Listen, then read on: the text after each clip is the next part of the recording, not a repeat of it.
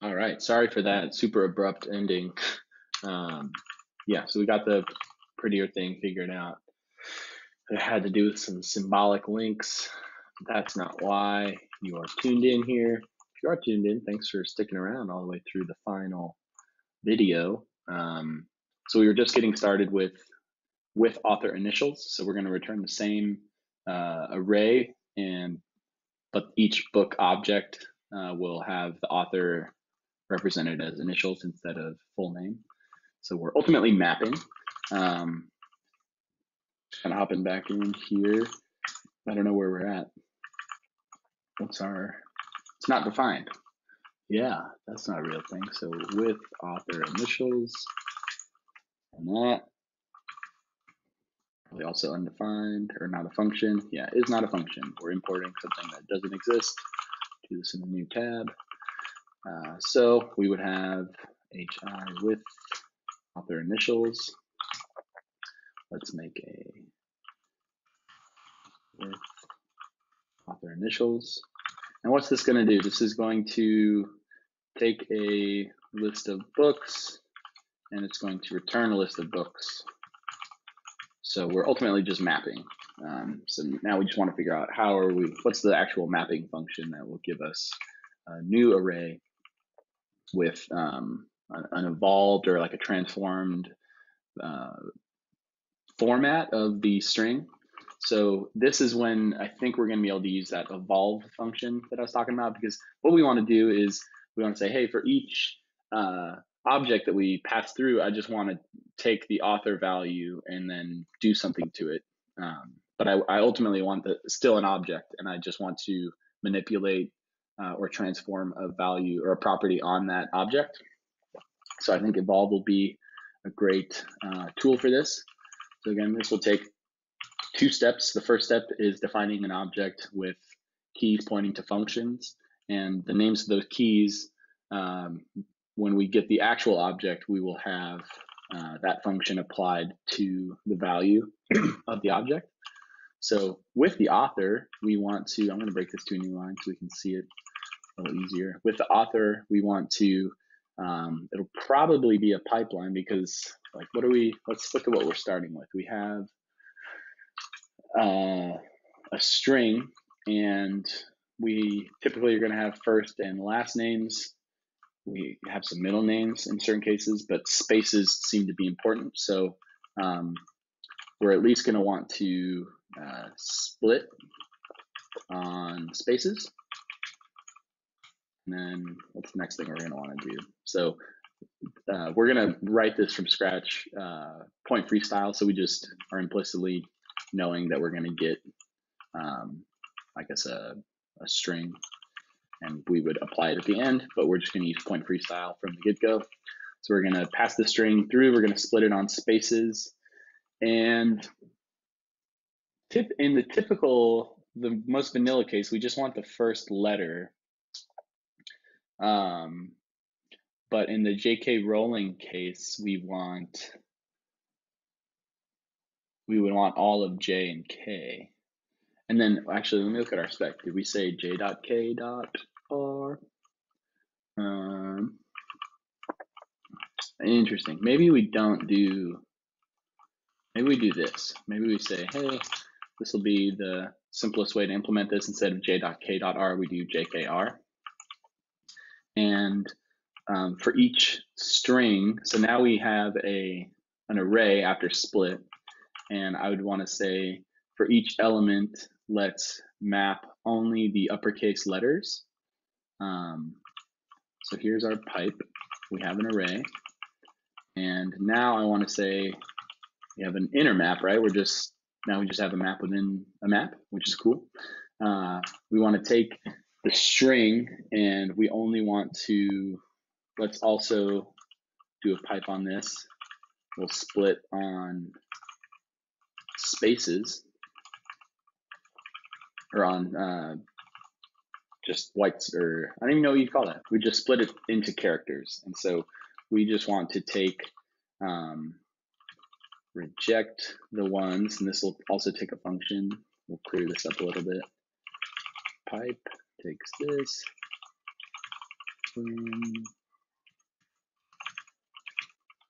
Okay, and for reject, we will say we want to reject the char that reject the ones where to upper, let's actually do filter char equals char.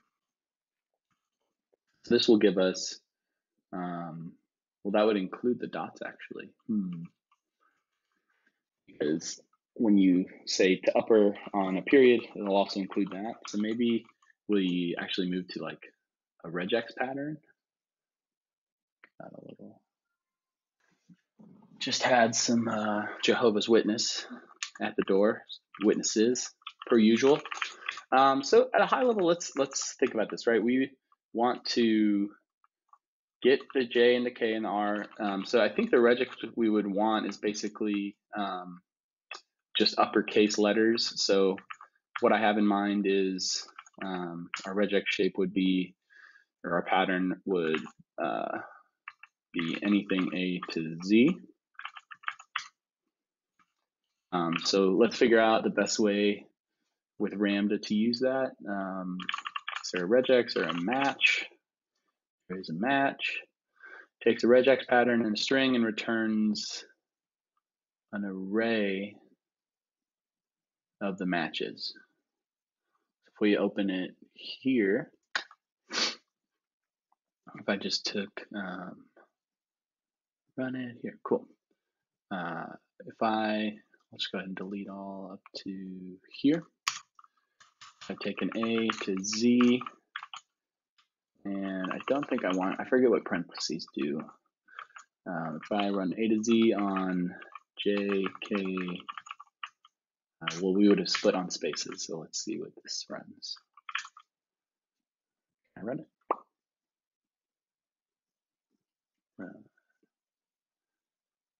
It gives us an array, with just one element. Can we do a G? Run that. Okay, so global. So we would want to run a match, and we'd have to join it again. Let's say scan.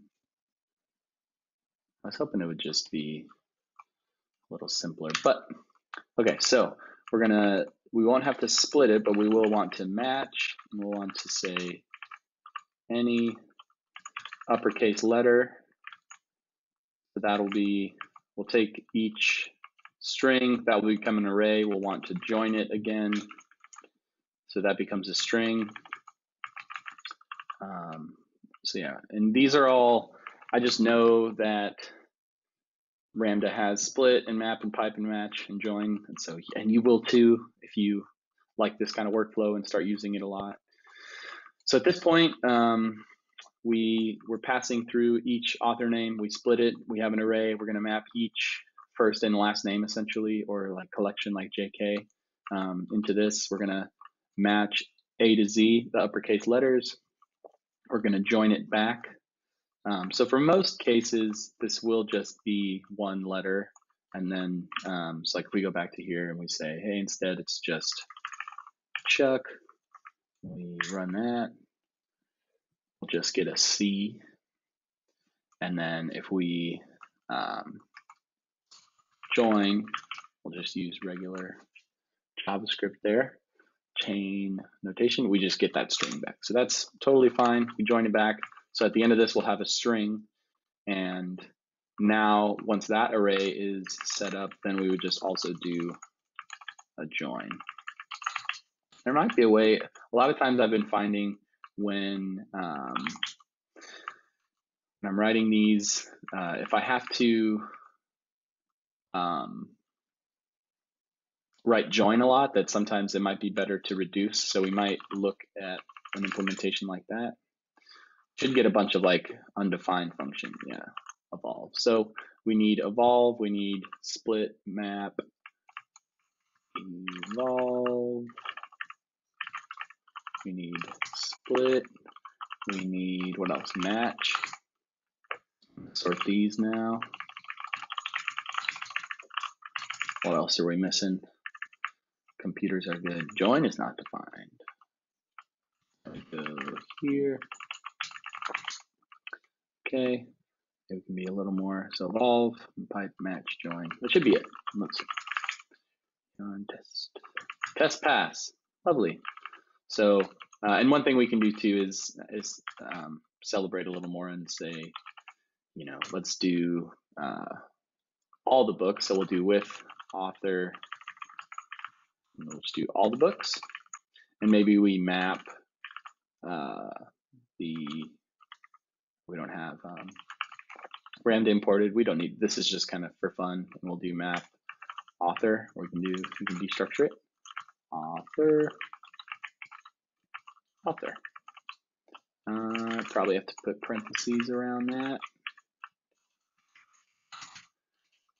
So let's just look at this output, see all of the author names. Nice. So this would be Donna Tartt, David Foster Wallace, Chuck Palahniuk, and J.K. Rowling. Cool. So we'll call that good. And then I wanted to take a quick look to see if this is reducible. So what we would have is an author, and split it.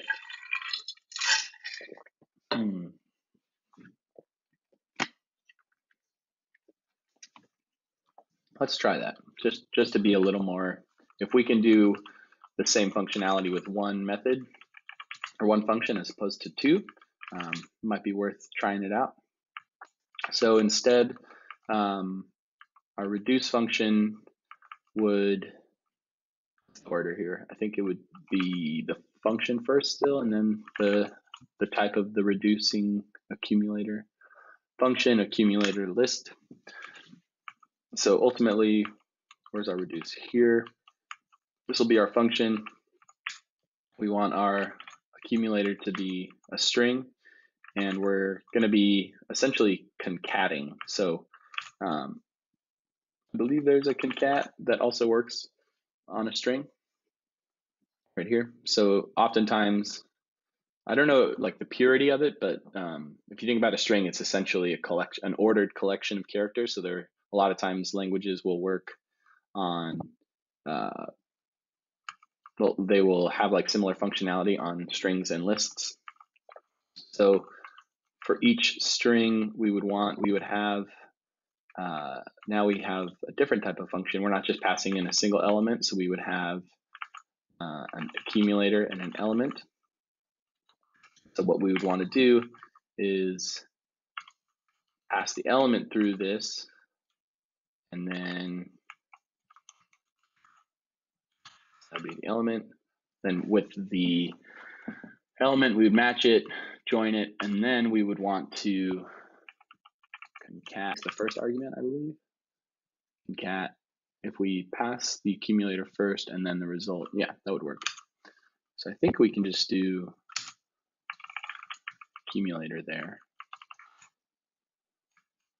Now we have a reduce, has a reducing function that will pass the element into, it'll match capital letters, it'll join that array, and then it'll concat. Let's see if that works. A bit of an error. Comma, yeah, comma, and concat's not defined, probably.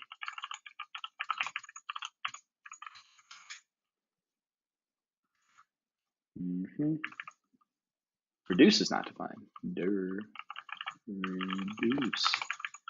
I think that's the rest that we used. Cool, test pass. So that's kind of fun, I think. Seems a little more like, hey, what we're really doing is reducing an array into a string. We don't need to like doing the map join. It's maybe less idiomatic. So in this case, we're not mapping as much as, let's see, I don't know if reduce would work as well here because we kind of end up with an array. We're not mapping explicitly. And so if we did reduce, we're starting with a string. Yeah, I think I'm fine with leaving the join here. In this case, I don't know, is it that much better to have reduce? It's nice that it uses one less function, but it's probably a similar amount of lines. So I might go back to map. We're saying, hey, map this, join that. Yeah, I guess we'll just leave it. And we don't, that one form of syntax where we have to do invoke it on the end, it's like maybe that's a little more misleading. But we could also name these and then pull them out. But this is just to show you that there's a bunch of ways that you can think about the problem. And with changing data types, that's a common one. So should that be a trailing comma? Maybe not. Oh yeah, so for the last arguments, cool. All right, make sure we're still all set there, and we'll move on to the last new spec. Slow it down, go here, go here. Boom. And we want to return the author names pointing to their books. Books should no longer have author name. Cool. So at a high level, we should say maybe group by author. Returns an object of author names pointing to book arrays. Plan on one test. This will be group by author. We'll also do just 3. Well, actually, let's do to 7 so we make sure that we get, oops. So 3 would be, let's see, 1. So we'd start with David Foster Wallace, Chuck Palahniuk, and then, or let's change up the order. What I want to do is just make sure that we get an array that has multiple of one author. So maybe we do 1, let's do 0 to 4. So we'd get the 3 index of David Foster Wallace. So the actual would be 0 to 4. That would be 4 books, 3 Donna Tartt, 1 David Foster Wallace. We would expect that to be a book or an object. We would have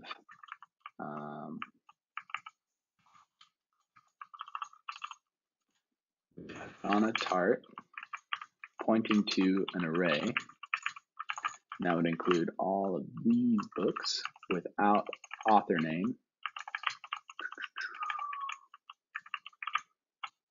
Okay, so that would be that. And then we would have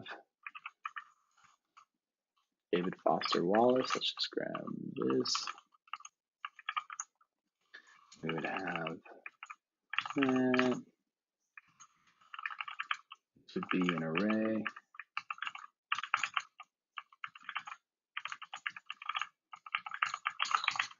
Cool. So we have David Foster Wallace, Donna Tartt pointing to an array of books that they wrote. So that is our expected. Should be good. And we would expect those to be the same. And we got some commas brought in there for us. They're like, hey, that's not a function. Group by author. So we'll say group by author. Close that up.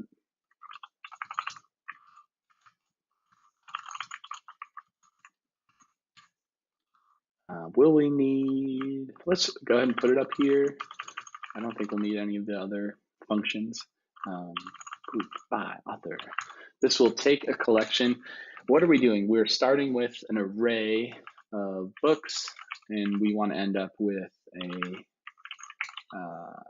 an object of strings pointing to arrays of books. I guess technically that would be singular. It is just an array of books. So we're reducing, right? We are starting with one data type being a list or an array, and we want to end up with an object. So I think reduce is going to be our best tool for the job. What will we reduce? We'll take the collection, the ultimate data type we want is an object, and then here we'll have a function of some sort. So what we want to do is for each element that we iterate on, they will have an author property. And what we want to do is, so this will be something with an accumulator and an element, and that will point to here. And we should be able to just do something like merge the existing accumulating object, and merge will also come from Ramda. Maybe we can be more proactive at this point. That will take two objects and merge them together. So that's the first object. Make sure I guess that's just going to be the end. We want that. So we want to merge the accumulator and a new object, which would be the, so the element is going to be a book object, and we want to get the author name. And so if it already exists, or we could get, actually we could get some fancy destructuring. Here we could get author and just call it the rest of the element. Okay, so we could say, I want to make a new object that is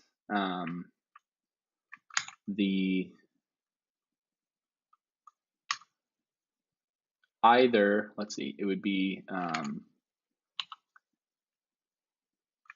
think we want to do a conditional where we basically want to say, does it already exist on the accumulating object?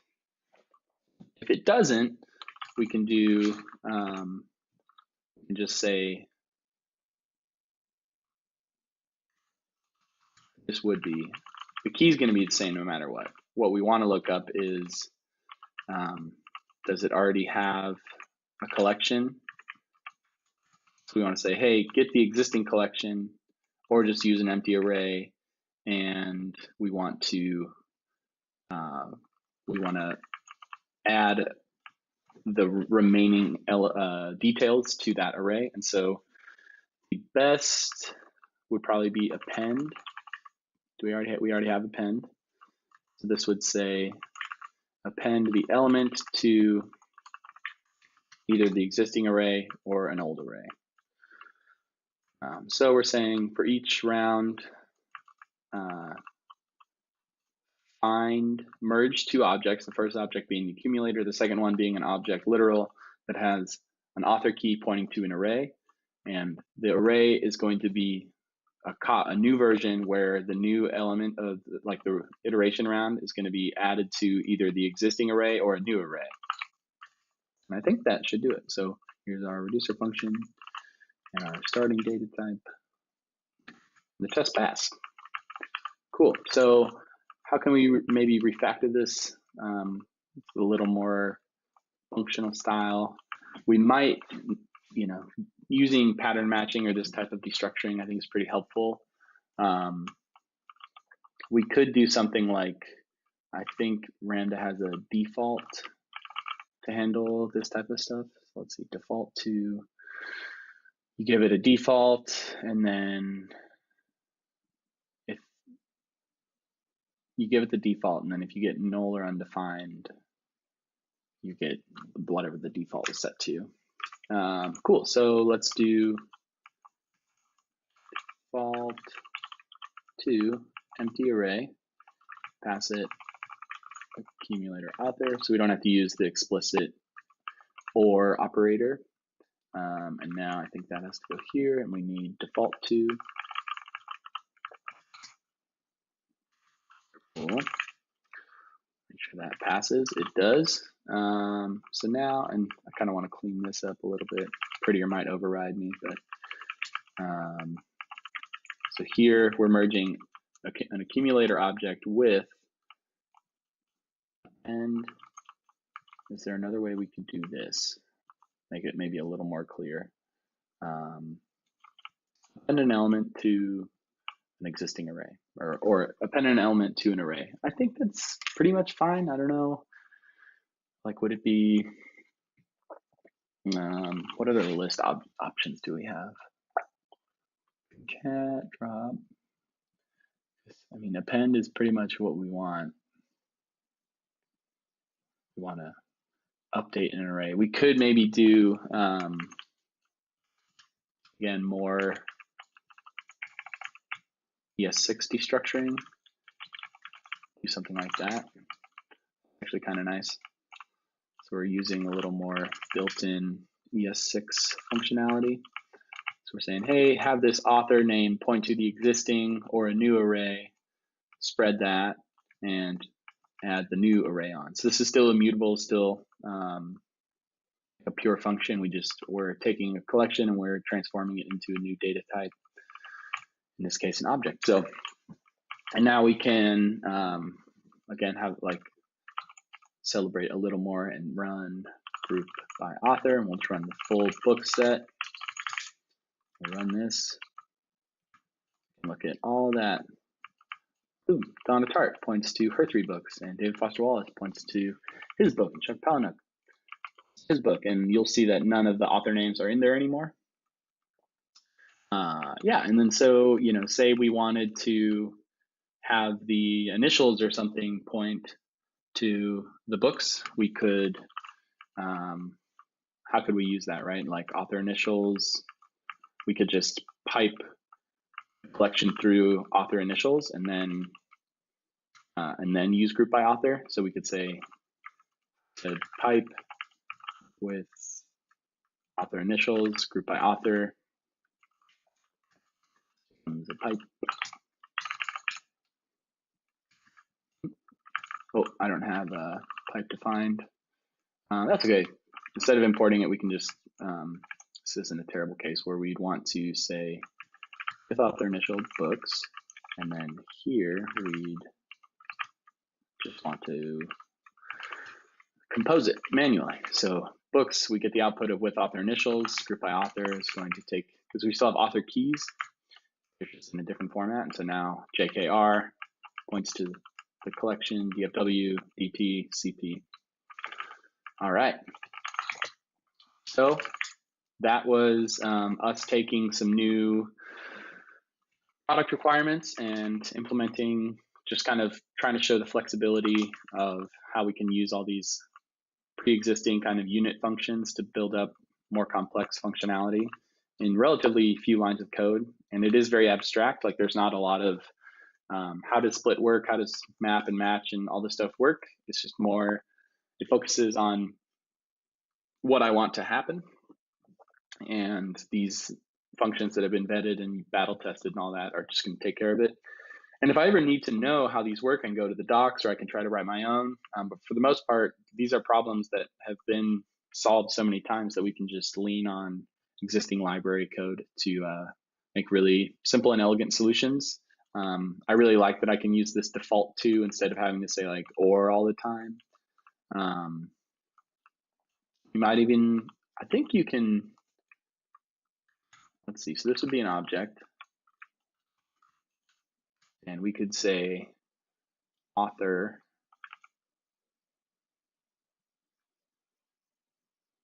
or no, because this would come before. I was going to say, I think if you had this already defined, or maybe let's just try it. Let's say author. This will be dynamic, so we're not looking for an author key. We're looking for an evaluated value, and we'll just call it current or something.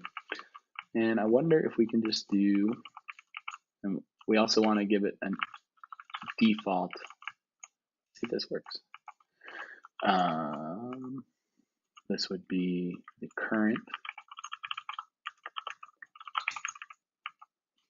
No, or like I'm trying to make sure the if it auto formats, then it doesn't. There's not something obviously bad. But let's see. Yeah, because I don't think author is defined yet. Yeah, author is not defined, and that's okay. If there are cases where you can do these like default destructurings. In this case, it wouldn't work, but that's okay. I think this is a nice demonstration of blending. You know, we could do this without using ES6 and just use only Ramda and do. There's a method, for example, called or pick. So you pick only the properties that you want, and so that's how maybe we could do just passing in the remaining properties without author. But I think this is a pretty. I almost like the structuring more, and so this is a good balance of understand what tools are already available in native JavaScript, and then where then assessing, okay, what can I use some pre-made functions that would handle this pretty well. And yeah, I think that's all I have. I hope this was useful. All the code's on GitHub, and I'll have links to the blog post. So I hope this brings you a lot more clarity and fun and joy in your problem solving, and happy coding. See ya.